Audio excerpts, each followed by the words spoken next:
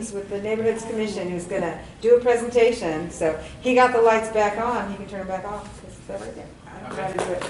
So I want those lights on so you can see, but this is good enough here. But is this just for that back there? So this does not make it any clearer for anybody to hear, does it? Your mic's not on. It's not turned on, that's all. So yeah, that's a trick, you turn it on. Right, so all the other speakers were holding it up close and it didn't do any good. Let me move this closer here though, if you please. Because the mouse only reaches so far, or my hands only reach so far. So hi, I'm Larry Ames, chair of the San Jose Neighborhoods Commission. I'm also an aerospace engineer, so I don't know how to speak unless I have my PowerPoint and my laser pointer. So I'm sat here, but I'm not used to microphones. So if you can't hear me, let me know. Do it like this. Sing my way. I am not a singer.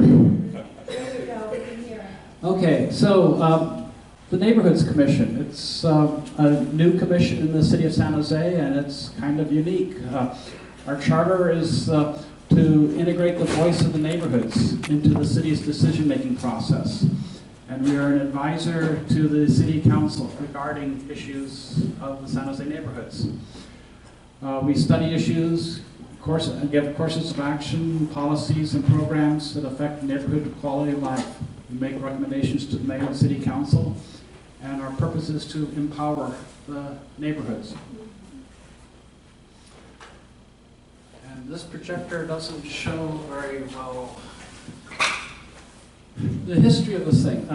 In 2002, San Jose had the Strong Neighborhoods Initiative.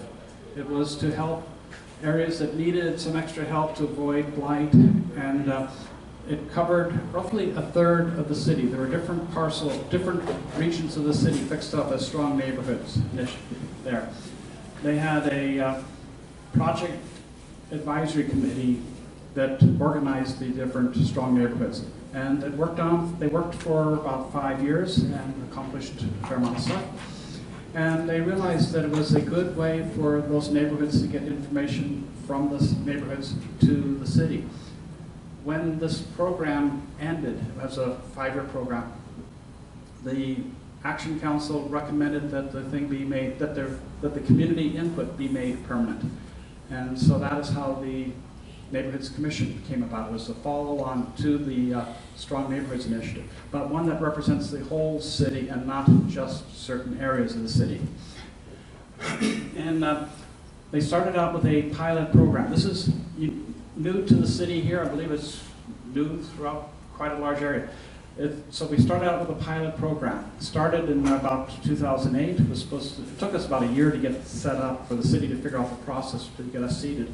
But in 2009, we started a 2-year pilot program, which they didn't quite figure out what to do with us, so they extended the pilot program, and then they extended the program. But it was finally made permanent in 2013. In 2014, we had the first caucus to select the candidates, to select the commissioners for the odd-numbered districts. And next year we'll have the caucus process to select the commissioners for the even districts. And in August of 2014, we had our first meeting as a real process. You want me to get closer here? I'm getting all sorts of echoes. Go ahead, I couldn't hear. Okay, is that, oh, it has a different tone now. It is better. Okay, so now I don't have to hold it quite so close, and I can talk more normally. No, please do. Talk normally? No, hold it closer. Hold it closer. So, I want to explain, there's Neighborhoods Commission, there's United Neighborhoods, and there's neighborhood leadership groups. So let me explain how they all work together. So there are neighborhoods of all over across the city. Different sizes, different makeups. All of those within a district can meet to discuss regional interests within that district. This group here represents anybody from District 5 is welcome to come. In District 6, we have representatives from all the different neighborhoods that we meet 4 times a year and talk about things that affect us. So I hear that fireworks is a big issue over here. In our area, we're very much impacted by the designs of how they put the baseball stadium in there, traffic patterns from that. Different issues. That doesn't bother you much here, but different areas. We share information and ideas, but it's an informal get-together. There is a group called United Neighborhoods of Santa Clara County. Groups from all across the county can participate in it. It's county-wide, so you have people from Mountain View and Morgan Hill in it also. It is not a formal group. It meets, but it does not have official power with the city. It's for information exchange. They also provide training to help neighborhoods figure out how to operate better. They also provide services. They have insurance policy to help when neighborhoods want to put on events like a block party or a hot dog roast or something like that. They provide the insurance for that. And then there's the neighborhoods commissions. So each of the each of the commissioners we don't represent any one neighborhood. We represent all the neighborhoods within the district. So I'm in District 6. I represent all of the neighborhoods in District 6. There's 2 representatives from each of the council districts. So there are 20 commissioners in the city on this commission. And we are unique in that we are selected by the community. We have a thing called a caucus process where all the neighborhoods get together at a special meeting. Each one sends a delegate. They go through a caucus process where they interview the various candidates, and then they select 2 commissioners that are then formally approved by the city council and become on the commission. And this projector doesn't show it all at all well, but there are the 10 districts in the city, and there are the 20 commissioners. And I want to recognize Nick Bogowski here from District 10 at the southern end of town. And Juan Estrada is one of your representatives. And Pete Kolstad is from downtown. I happen to be from District 6, a little to the western part of town.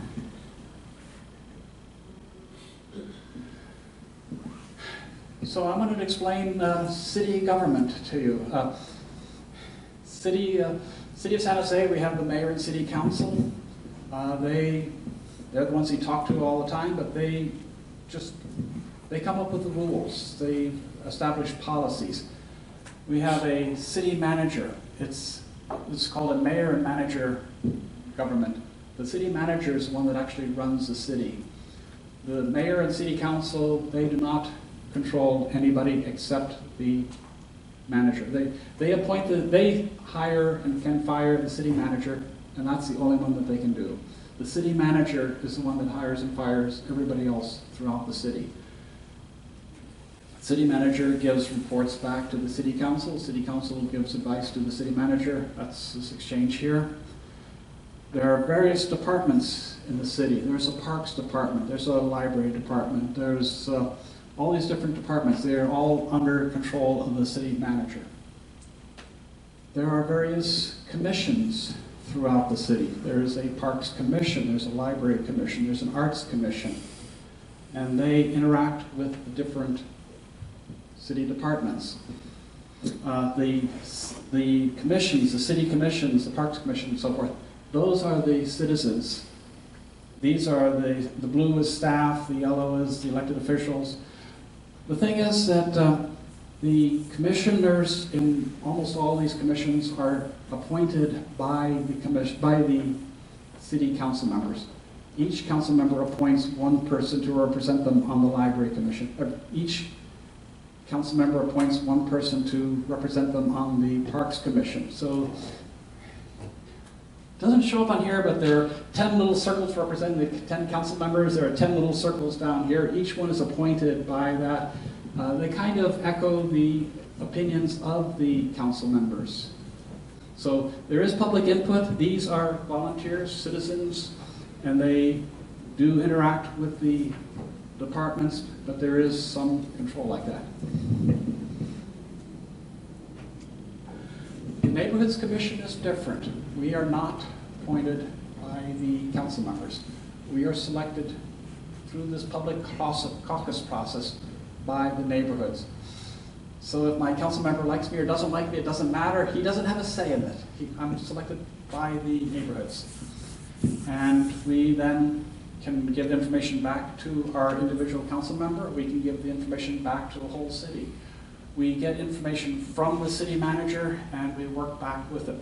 But we represent all of you. We come to these meetings here, and hopefully you have exchange with through the what is it, District 5 United, is that what the name is? Anyhow, a way of communicating back and forth there. So, all this effort to make beautiful PowerPoint, it doesn't show up on your projector here. Sorry about that. But anyhow, there are different ways of communications. Our purpose is to communicate. So we get information from the city council, from the city, through the city staff, the city departments. They come and give briefings to the Neighborhoods Commission. We pass information out to the different neighborhoods. We give reports to you. We try to share information out. We also collect information from the community. We're here to listen and share information back up to the city. Sometimes we have facilitated events where like with the cities, the drones, the police helicopter, little, what do you call it, unmanned UAV, unmanned aerial surveillance system, UAS. Where we held public meetings where the police department got the information, but we've helped facilitate it. Sometimes we serve as a focus group. The departments will come and talk to us, get community input, some input from us, revise their presentations, and then give it to the public. One thing we don't want to be is just sit there in the audience and have the departments come by and say we briefed the public because they talked to us. We don't want to just be a box that they check. And also we don't want to just hold meetings where public comes and talks to us and then we don't pass the information on. So if that happens, we don't do those. So last year, we actually did a fair number of things. The city had a policy 0.4 that talked about the format of the different commissions, what the format of their bylaws and agendas and outreach policies. So we read that and gave input on that. We were very much involved with the Valley Transportation Authority. We weighed in on the Holland Rock BART station. We heard that they suddenly decided with little public input to change their designs. We did not actually weigh in on the design itself, but we weighed in on the process by which they chose to change designs without public input. Then there's the unmanned aerial systems, the drones. We spent a fair amount of time reviewing the city budget and giving input on that. And then fireworks. So yes, you get to hear about fireworks one more time. We sent in recommendations to the city council that they also have community service officers help with the firework. Fire inspectors can come around. Anybody with a badge can walk around and intimidate a fair number of people and say, don't do it. You know, they don't have to be able to arrest them. And if there is a problem with then you call the police. But the police don't have to do everything. They can have other things. We also recommended that they make a few prominent arrests 3 or 4 days beforehand in order to scare people on that.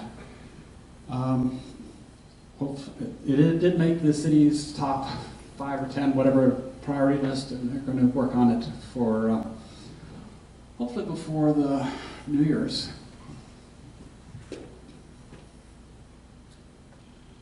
We are trying to work on what we are working on next year. We have to come up with a work plan. That's our main topic for this next month. We've had a subcommittee that has met and has come up with we started out with a list of 30 or 40 different things we could do. We know we can do 5 or 10 in a year, so we're trying to figure out how to get the 30 or 40 down to 5 or 10 things that we can do. And we're here to see if there are other things that we might have missed, so we can get more information. So we looked at the city's top 10 things. We got suggestions from the different commissioners. Like I say, we'll be meeting on August. We'll get additional community input. If you have things that you want to talk about, talk to Juan. Let him know so that he can bring it forward to us. Once we come up with the work plan, it has to be approved by City Council. And work plans tend to change over time. I mean, last year we had no idea that the drones were going to be a big issue. We're in the middle of a drought. Watch it suddenly start to rain and have flooding be an issue. I don't know what will happen over the year. It may be overtaken by events. But nonetheless, we know that some things have to be done throughout the year, and it helps to schedule these things. We work on a variety of different things. So part of our charter is not to do the work that other departments do. So there is already a parks department, so we do not get involved with parks. There's already a planning department, we don't get involved in that. There is no budget commission. So we do work on budget, we work on code enforcement, community engagement, public safety, transportation. Then the housekeeping was how we deal with our own internal affairs. We don't have to do one project in each category, but we do try to spread our efforts around. And so possible things that we might work on next year. So one thing we have to work on is the policy by which we do the caucuses. I mean, our District 6 is up for a new person, so somebody has to figure out how to do the actual caucus process there. We're going to work on the city budget. Most likely we'll get involved with help the police department again. Last year, helped them with the drones. This year, they are now having body-worn cameras. So what is the policies for the data? Who gets to see it? How long is it kept? That needs public input and feedback on that. We're documenting the process by which we make decisions, how we get information, how we put items on the agenda. That's sort of one of the housekeeping things. And the communications and outreach, how we connect, how we communicate to the city. One of the reasons I'm here today is trying to outreach. Our meetings are open to the public. We meet generally the second Wednesday of every month, except July and December at 6:30 at City Hall. Usually, sometimes they move us to different locations, so please check the city website. And we have information on a webpage, neighborhoodscommission.com. Let's see, who set that up? Is that yours? What? Who set up neighborhoodscommission.com? Oh, you did. Okay, yeah. So it's a informal website. There's a formal website that has the official minutes that says we started meeting at a certain time, ended at a certain time, and doesn't say much else. So we have informal notes that have a lot more detail. And feel free to ask me questions. That's my website. Okay, and questions? Gary. I just have anticipating an issue that I think will be coming up. I don't know if it would be because your group is doing community engagement and outreach or parks or overlap, but since we're likely to have an El Nino year, we don't want people to think that it's okay to stop consuming water, that's going to solve our water problems, because we're not going to have the kind of snow melt that we've had in the past, and the changes that happen. So I think that we need to get in front of that and start doing education around that before the fall comes and before the rains start coming, that people will know that they need to be in extreme conservation mode anyway, because the rains are not going to change a whole lot. Could you repeat the question? So it was a question about how to have public outreach on flood and water conservation at the same time, that even if it rains, we still have to be cautious about waters.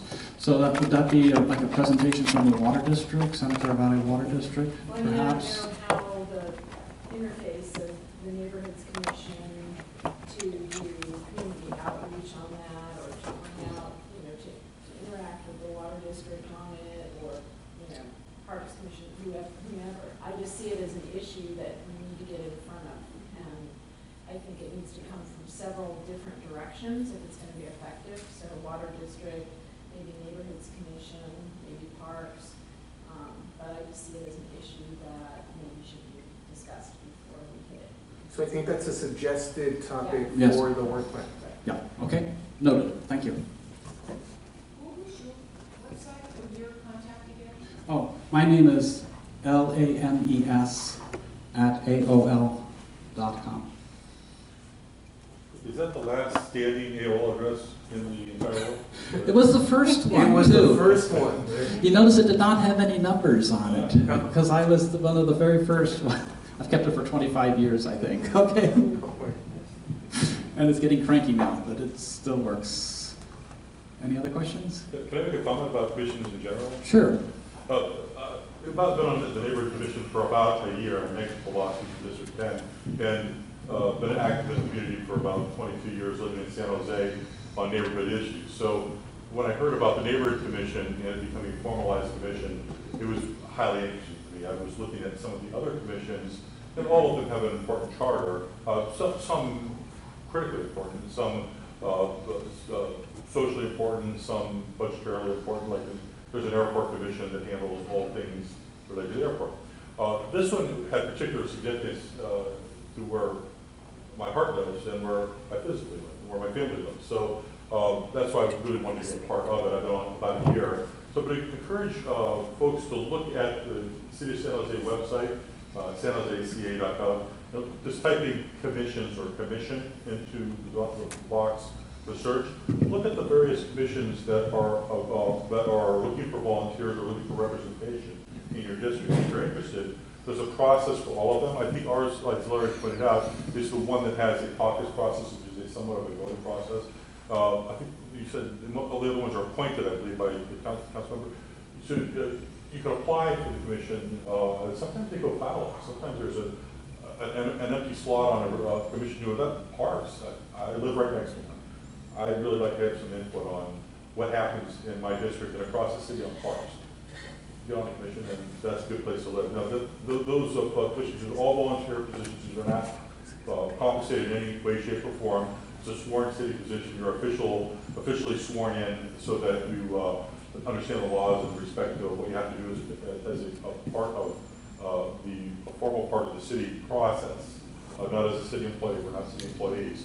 But I encourage folks to look at the commissions and see where it may fit in with you, because we have nothing but community volunteer types in this room. These are activist people here in this room. So I encourage you to look at those. I like this commission a lot. I've enjoyed my time there. I'll be on it for another year until somebody throws me out of this, or I get reappointed, but I'll have it back over.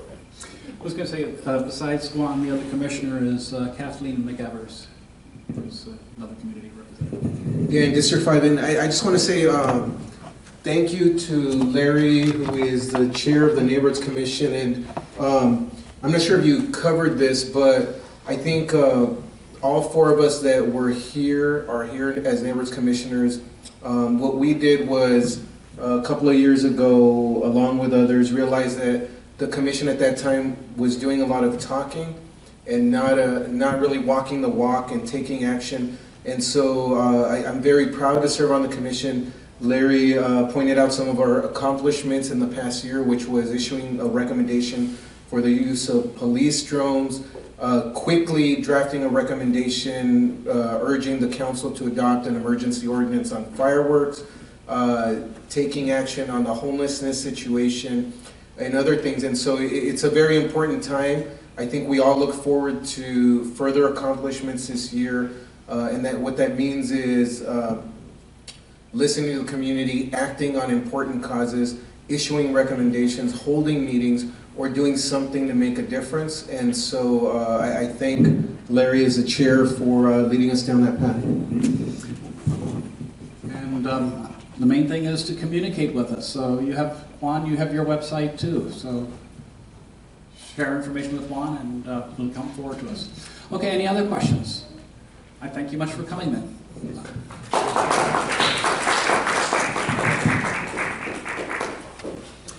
So that's the first item on the agenda. One more thing before we leave this. There is a survey on District 5 United where you can put information on, you know, what you'd like the Neighborhoods Commission to look at. So any ideas and input you have, we have a survey on there, you can fill it out and it'll go straight to the commission for that. And I just peeked and there've been about 250 responses. Larry will get all that information in about a week. We might not be able to fit all 250. Okay. Okay, and then from Park Pleasant, right? Yes, Park Pleasant From Park Neighborhood Pleasant Neighborhood. Association. Or association. Yes. Norma has something